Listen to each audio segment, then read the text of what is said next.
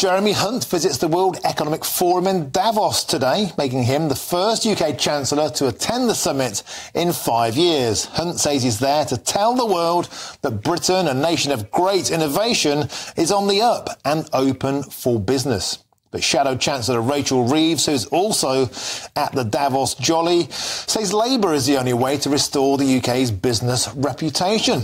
Well, joining me now to discuss this is GB News' economics and business editor Liam Halligan with On the Money.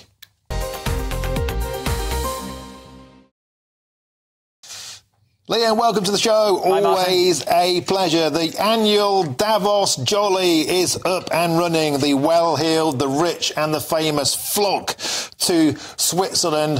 Is it a Beano or is there any point to it? A Beano.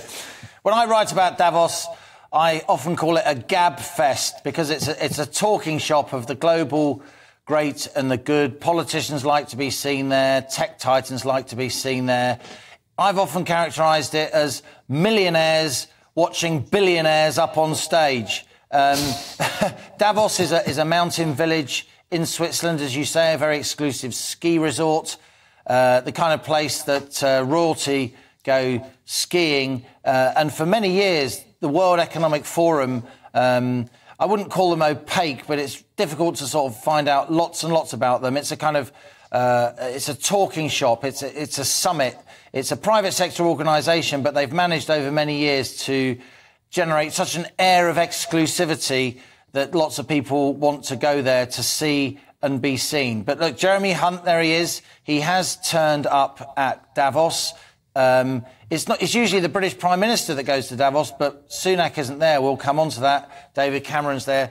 Jeremy Hunt talked about artificial intelligence. He said, and this will concern some people, that he said artificial intelligence should, quote, be very lightly regulated. Artificial intelligence, of course, is the whole area of computers thinking and making decisions for themselves. It's used in finance. It's used to generate those ChatGPT videos, deepfake videos, and so on. It's used in medicine to build vaccines. There are very good uses of artificial intelligence, and used appropriately, it could really boost economic productivity and wealth across the world. But there are dangers.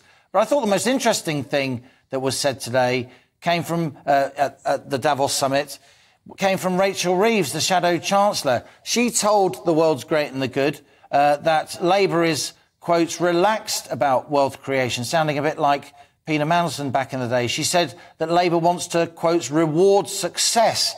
She floated the idea, last posited by someone called Liz Truss, that the tax on the top rate of tax in this country, the 45% rate for people that earn over 100 grand plus, that should be lowered under Labour, which is a complete reversal of what many people would think. She said Labour is now the low tax party, again, trying to appeal to international investors and, on the side, to Middle England, if you like. But Keir Starmer was also there. He was making the point that while he was there, Prime Minister Rishi Sunak wasn't, and this is what he had to say. I think our Prime Minister should have showed up at Davos. I absolutely do.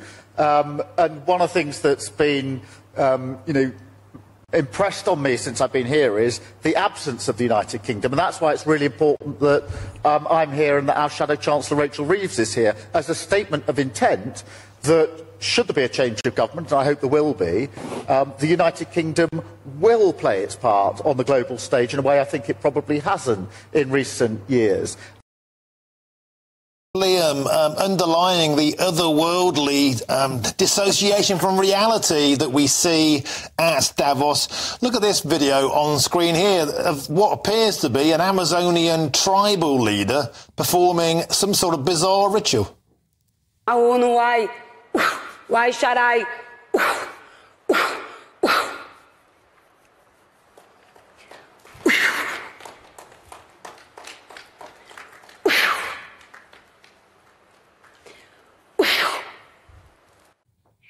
You know, it's funny, Liam, only a few years ago they were wearing full surgical face masks for COVID. Now some tribeswoman is blowing in their face on stage.